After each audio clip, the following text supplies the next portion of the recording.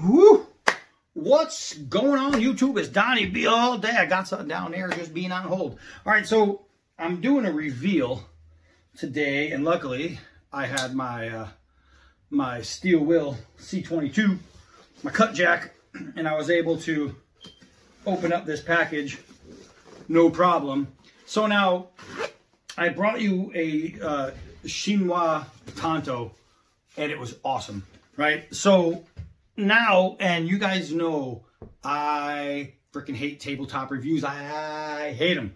But this one I got for somebody else. So I naturally can't take it outside and beat the snot out of it and then say, here you go. So today I'm doing a reveal, but with a little extra. So this is the Shinwa,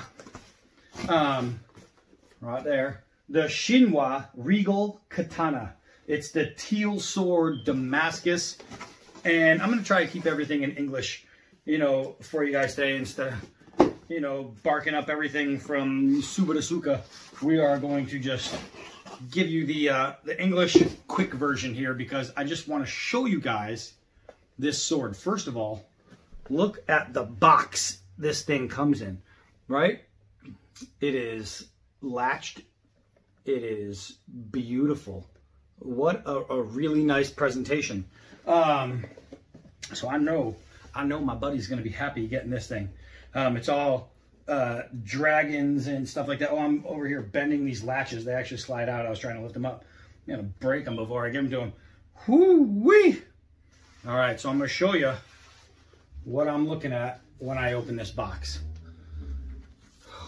I'm looking at that paper falling down, but I'm looking at all that. So here's like the note of authenticity. I think the other thing is like a care for it type thing, but holy mackerel. What a beautiful display. This is the carry bag, right? Freaking, I'm not going to undo it because it's for him. I'll let him undo it. But it basically, another Shinwa, and this is how I'm going to show you this. It looks like that. It looks like that. So, oh man,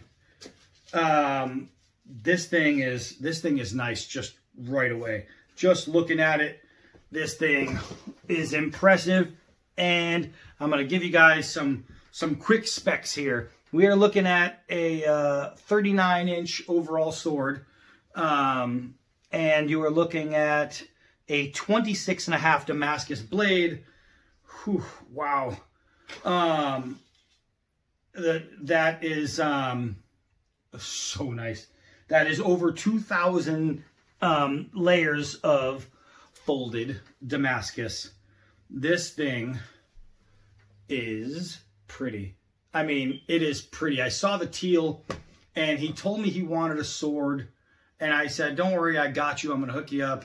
So I picked this one up for him, and it comes razor freaking sharp. So badly do I want to take this outside and use it, but it's not my sword. It's not my sword. So I'm not going to do that. But what I wanted to do is give you guys a presentation. If you have been looking at this sword, I want you to be able to see what I see, right? And that is genuine ray, right? We are not talking about synthetic. Look at this sword. Ooh-wee. Look at this freaking sword. It is beautiful. I don't think there's any other measurements or anything like that on it. I'm just trying to see what they just offering from Shinwa, Damascus steel, hand folded, blah, blah, blah. And it is hand forged. I am sweating. I just walked 5 miles and it's really hot and I'm sweating. So yeah, it just talks about the nylon cord and the authentic ray. Oh, this is what I wanted to do. I wanted to show you this. I wanted to show you this. It's all oil, so you have to look through the oil to see the Damascus. But you could see. Wowzers. All right, so look at this. Wow, how freaking pretty is that pattern? And it is, I'm telling you, just from feeling it, it is sharp. So now this katana with the sweeping curve in a spine was popular among the samurai. And that's exactly what they used within the samurai, and it was brought onto the Japanese military. They all used the curved katanas, and I personally love them. Now, you see a lot of people, they take them and they slam them in there. That's bad, because a real katana is going to have bamboo, unless you get a couple of the World War II ones that are steel, but they still have wood on the inside. But what happens is, if you jam it in there, eventually what's going to happen is the wood is going to expand, and it's not going to fit tight, and you're going to get a rattle, and that's exactly what you don't want in your katana.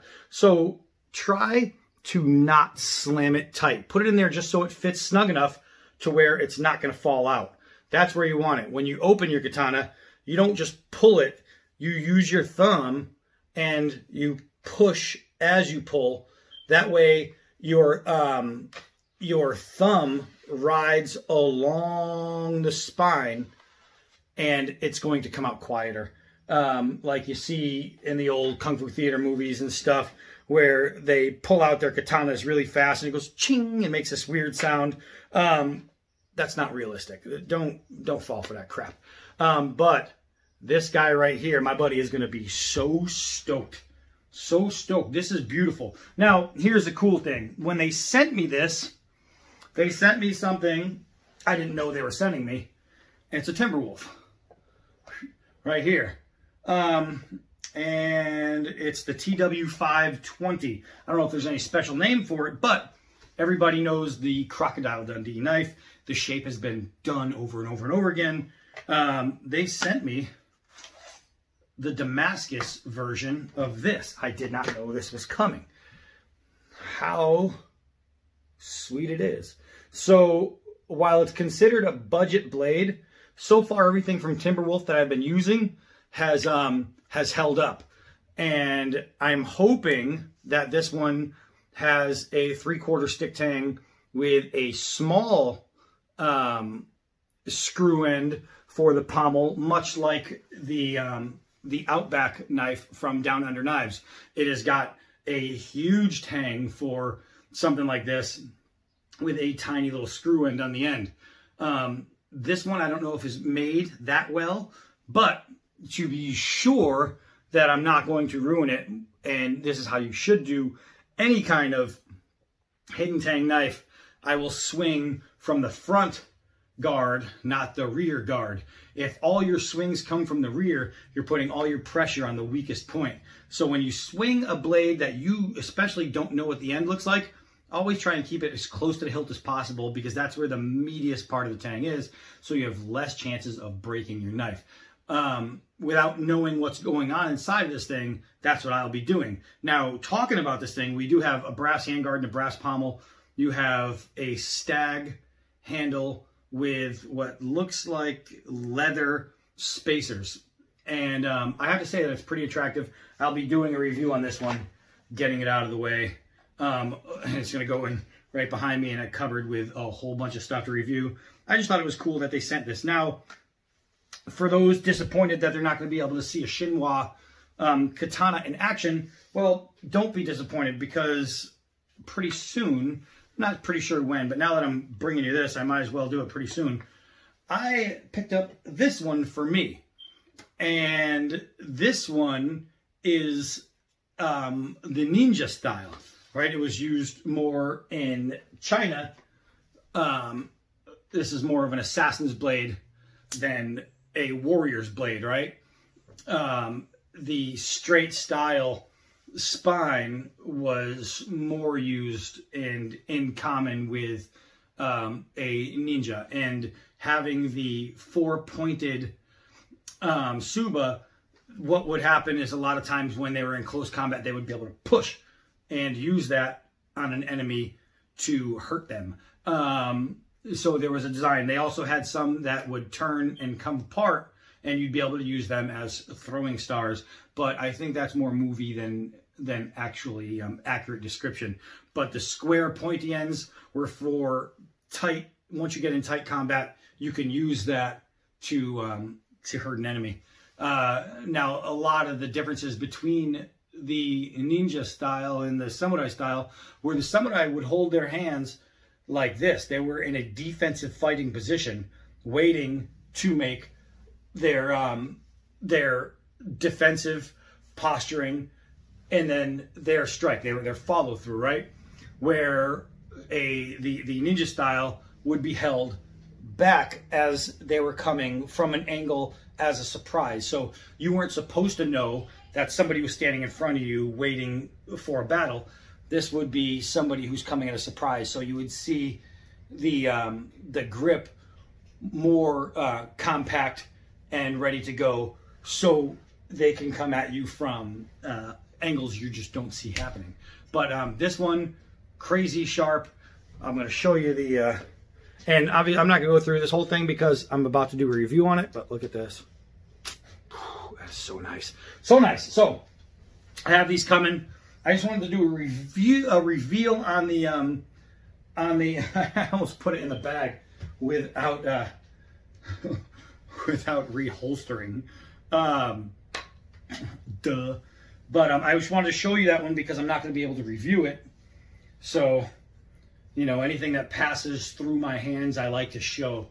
And even though I didn't get to show it the D-Bad style, at least you get a good look at it. If you're interested in buying one, I can tell you that physically holding it and seeing it, whew, it's beautiful. I can tell you that owning the Shinwa Tanto that I did a full review on, that is made, you know, the same way by the same makers, I can tell you that it was crazy strong. It held up to everything, and if you could watch my review on it, it was awesome. So I have no doubt in my mind that these are going to be able to perform. That one he'll be performing on his own, but this one, it's still Shinwa, it's the same company, it's Damascus steel. So when I put that one through the trenches, you're going to be able to get a feel for all of their Damascus katanas to be able to see exactly what you'd be looking at as far as strength, durability, and usability. So that being said, I'm going to put that back in its box, bring it to my buddy. Man, it is so impressive, so impressive. Such a nice sword. Such a nice sword. It's very good looking. The teal, man, the teal looks great. I'm a Patriots fan, but I have to say, all you Miami Dolphins fans out there, you would love this thing. You would love this thing. It is gorgeous. That's it, guys. That's it, guys. The Shinwa Regal Katana in all its glory. Beautiful piece. Speaking of peace, I'm out. I'm Donnie B all day. Until next video.